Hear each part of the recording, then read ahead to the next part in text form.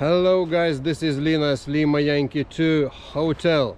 My favorite 5 knots in ham radio in today's video. Stay tuned. During my outdoorsy activities, I've noticed that I'm using most of the time the same 5 knots. Today I'm going to present my favorite 5 knots for ham radio in no particular order. All of them are important and every one of them could be number 1 or number 5. Let's start with the bowline knot. Number 1, bowline. Here's the bowline knot. Actually, it's a fixed loop.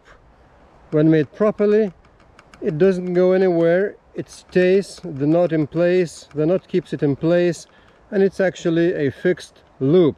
Very convenient to fix the guying rope collar, and very useful when you need to erect your mast and keep it straight and firm. Imagine we need to install another guying rope collar on our mast, and for that we're gonna need another 3 guying ropes. So it's best of all to use the bowline knot to make an eyelet. For the better demonstration, I just fix it here. It's important first to make a right loop. It's kind of a working loop.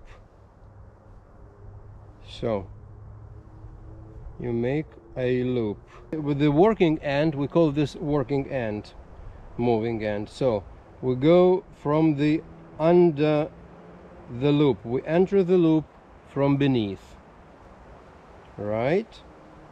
This is the fixed rope, call it a tree. So then we go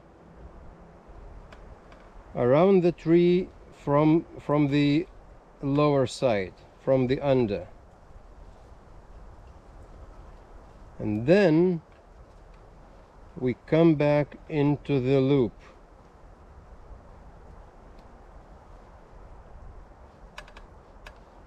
So, and here we have the shape of the bowline knot, and we tighten it up, and voila, the bowline knot is made. Alright, so when you've got the guying ropes collar equipped with the bowline knot and with the eyelets in place, so the second task, you need to fix the ropes or these lines to the ground and make them taut in order to have the mast standing firmly and nicely. To do this, you need a taut-line hitch. Number 2, taut-line hitch. With the taut-line hitch, you can easily regulate the line. So if you move the knot down, it goes down, and then you can release the whole line. If you go up, you can make it taut very well, and it doesn't move. It doesn't go on itself. It just stays where it is, and fixed and firm all the time. How do you make the taut-line hitch? So imagine this is our working end, and this end goes straight to the pole. So first we go from the under the main rope with the working end of it, and then we do 2 turns around the left part of the loop. 1 turn, 1 turn,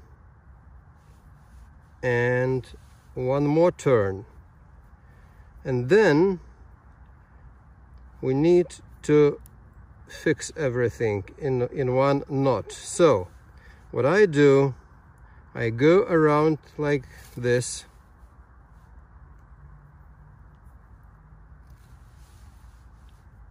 and I make a simple knot around this. and then you tighten it up, and that's it. The Taut-line hitch is made. So it doesn't go anywhere unless you slide it. So it doesn't go anywhere unless you release it, and it doesn't go anywhere again. In some other tutorials you may see the ending of Taut-line hitch is different. Some experts suggest to make the final, so to say, not on this part, but to go here. But my experience show that when you make the final knot here to fix the whole knot in place, it still slides on itself if you apply a lot of tension. And when you fix a mast, it could be a lot of tension, it could be movements from the wind like that. So you see, another version which is also officially so to say approved, I make it this way, because when you make the final loop like this in this part of the whole loop, so it makes the friction somehow better, and the whole knot locks on itself, locks into the major rope, part of the rope, and it stays, doesn't go anywhere. So this version, my favorite one. Sometimes I find myself in situation when I don't have my guying rope's collar with me, or it could be lost, it could be broken, whatever, and then I only have the rope, and I need to fix this rope somehow reliably to the mast in order to do the same role as the guying rope collar does. So what do? Then I use the Cow Hitch number 3. With the working short end, we go above the fixed end, we make a loop around the tube, and then come from the back side into the loop again, and that's it, and it's done. So it's kind of a, we make the mast inside the loop. I like it very much because it makes more firm grip onto the mast. When finding the best direction for the counter rope, you can move it around, you can turn the mast in it, you know, that's very fine. So just one thing, in order, if we leave it like this and we apply tension, it will slip off. That's the peculiarity of the Cow Hitch. So to prevent this, I make a very easy simple knot on top of this, and that's it. It's fixed, it doesn't go anywhere. And what is most important, having this type of knot to fix the Cow Hitch, it's very easily and rapidly undeployable, so to say. You can release it very quickly. You just need to make like this, and that's it, and you released it. Cow Hitch number 3, absolutely fantastic knot. It could be that I need sometimes to have some shelter to defend myself from the wind or from the rain, whatever. For that, the best way to do is to have a thicker rope like this. This is 6mm rope, to create a ridgeline which will be a carrier for my shelter. One end of the rope over my ridgeline is fixed reliably to the one tree. It's done exactly the same way as I was doing with the Cow Hitch on the mast, just bigger. The same loop for the quick release. And to fix and make the rope taut, I will need my favorite knot, number 4, trucker's hitch. Alright, first of all, we need to make a working loop. So this is my left hand, and so clockwise, we turn it clockwise. We have a loop, Now we put this loop onto this end towards the tree, and take a piece of rope through this loop and form another loop. So this is our working loop. This is working loop, very important to make it. Then let's adjust our desirable height of our ridge line. Oops. So okay, could be this height. I think it's okay. So now, as we have this loop, the working loop, we take the end of our working end of the rope and put through this loop, and this is gonna be our main, so to say, leverage instrument to make the ridgeline taut. So we take it, put it through the hole, and we pull it. The more we pull it, the more tense it becomes. And okay, I can see that it's becoming more and more taut, which is very good. So okay, I think it's enough. I think it's enough now. Now we have to fix the part where the loop, you know, where the rope enters the working loop. We need to fix it with our thumb and index finger to prevent it from sliding off. Then the last, so to say, move, we have to make another loop with our one hand. It takes a little bit of practicing. We put this loop down, and then we take from inside the rest of the rope. So we pull it slightly,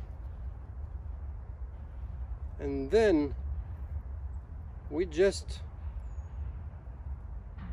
fix it like this. And this is the, so to say, ending knot. It prevents the rope from sliding off the working loop, and it now stands very firmly, you know, it doesn't move, doesn't go anywhere. Very good. And this is, at the same time, it's a quick release. I like trucker's hitch also because of it is very easy to release when not needed. So you just pull the end of the rope, and that's it. The knot disappears. So even this working loop disappeared. I can either make adjustments if I wish to, or I can, you know, disassemble the whole construction. So now I want to make some adjustments, make it even more taut. All right, and repeat it again. So we make a small extra loop, and we take the end of the rope through this loop, and we make a final fixing knot. So okay, so you see, it's quickly. I repeated it again very quickly. So that's the trucker's hitch. Works very well when you need to make the ridgeline taut. Knot number 5, Prusik knot. The Prusik knot is needed today in order to be able to fix the tarp onto this ridgeline. To make a Prusik knot, you need to have a loop made of a piece of rope. I'm not going to go into details on how to make a loop, so you need to use a fisherman's knot. If you're really interested in that, you will find on how to make the fisherman's knot, or maybe you know already. So, but speaking shortly, to make a fisherman's knot, you make first one simple or so-called pretzel knot on one part of the rope, on one end of the rope. Then you make another pretzel knot on the other part of the rope, and then you just make them come together, and they lock into each other, and this is, you know, very reliable fisherman's knot, making very reliable loop. So in order to make a Prusik knot, we need this loop to wrap around this ridge line, so in a special way. To do that, you just put the loop onto the ridge line, and you let the far end of the loop go into the middle of the loop, into the center of the loop 3 times. So you do it once, you do it twice, and you do it 3rd time. And then you make it good, you make it taut, and that's it. So now the whole idea of the Prusik loop, of the Prusik knot, is that it slides if you know, moves it with your hand on the ridge line, but it stays in place if you move it any direction like that. It locks into the rope, and it doesn't go anywhere. Or if you move to that side, you won't be able to pull it back, you know. So that's an ingenious creation of Austrian mountaineer Carl Prusik. So, and that's why this knot is called Prusik knot, under the name of this famous Austrian mountain climber. So, and that's why I think the right pronunciation of this knot is Prusik, because Carl Prusik was Austrian with the Czech roots probably. Austria is a German-speaking country with a very multicultural history, and there is a lot of Czech names in their, so to say, culture, among their inhabitants. So if it's a Czech name, so it surely would be Prusik or even Prusik. So, but in German spelling, it's Prusik. Most of English speakers, you probably say Prusik, which is, you know, when we speak about the knot, it's okay. It's known by Prusik or Prusik. I've read somewhere that in the US Army, the experts, the specialists are taught to say Prusik.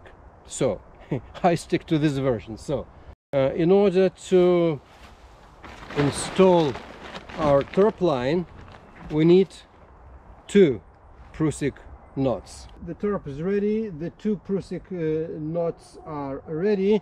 So how do we fix the Prusik knots to the tarp? I think you can do it any way you wish. The most quick is just to prepare 2 toggles from the branches of the trees in the forest, and to put each toggle into each, so to say, end, and it's gonna fix the Prusik loop into the tarps, so to say. Grommets, it's not grommets, it's kind of a Velcro straps in my case, but it's okay.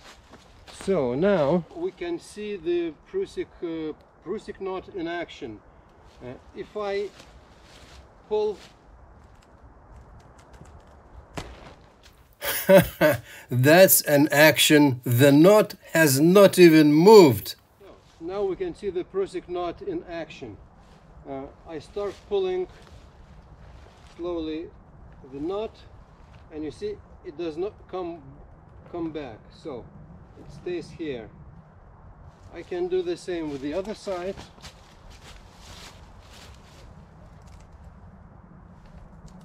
All right, voila, it stays here. This is a toggle fixing the Prusik knot onto the tarps. Velcro strap is the same, so all we need to do now is just to pull the tarp back and make, you know, and make the angle, the right angle for our shelter. It's a quick shelter.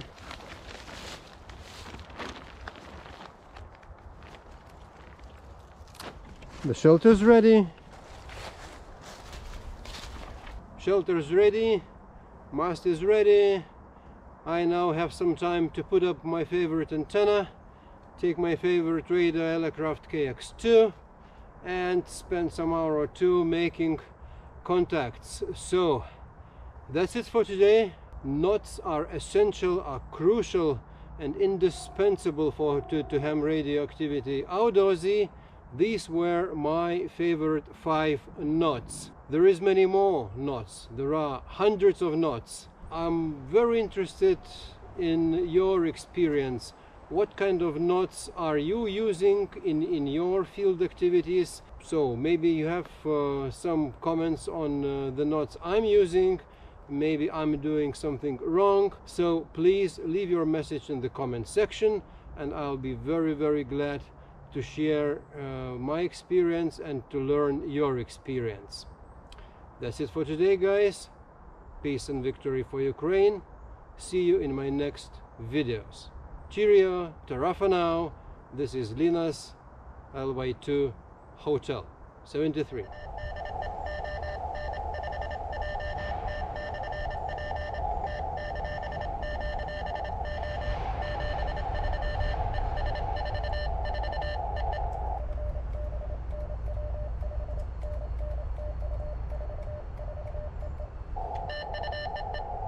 Okay. Belgian station. 15 JT stroke portable. Operating from Belgium Park. Great. My mono 20 antenna makes very well on this 10-meter mast. There's a separate video, by the way, on the mono mini 20 antenna and fed half wave mono band 20 meter.